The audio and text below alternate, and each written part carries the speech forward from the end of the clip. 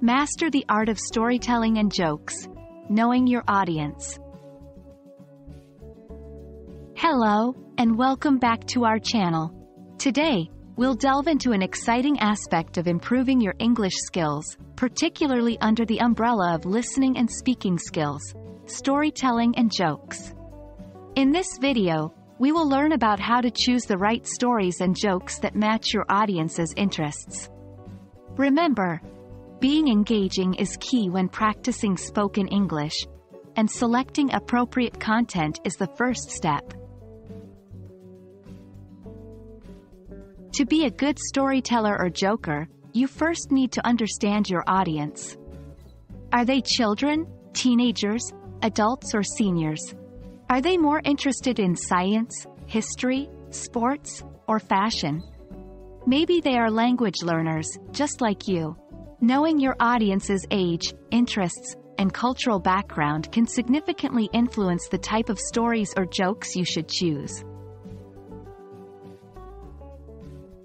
Once you understand your audience, it's time to select the right stories. For younger audiences, consider stories that are more imaginative and simple to understand, like fairy tales. For an audience interested in history, choose stories set in historical periods. Always ensure the story's complexity and content match the audience's knowledge level and interest.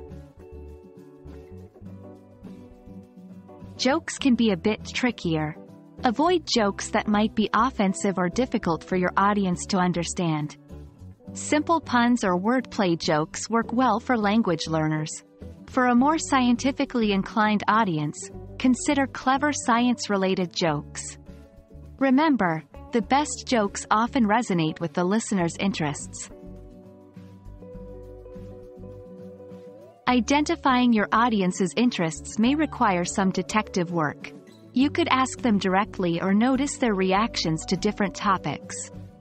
If they light up when talking about animals, maybe a joke or a story about a pet would go down well. If they frequently discuss their love for cinema, a story revolving around movie making could be a hit. This kind of observation can help you tailor your story or joke to your audience. Don't worry if you don't hit the mark right away. Even experienced storytellers and comedians have to experiment to see what works. The key is to practice, receive feedback, and adjust accordingly. The more you practice, the better you'll get at selecting appropriate stories and jokes for your audience. So, that wraps up our session today on choosing stories and jokes that match your audience's interests. We hope you've gained some insights and are excited to put these into practice.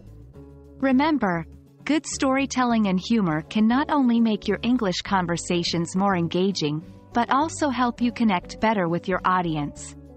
Happy storytelling, and we'll see you in our next video.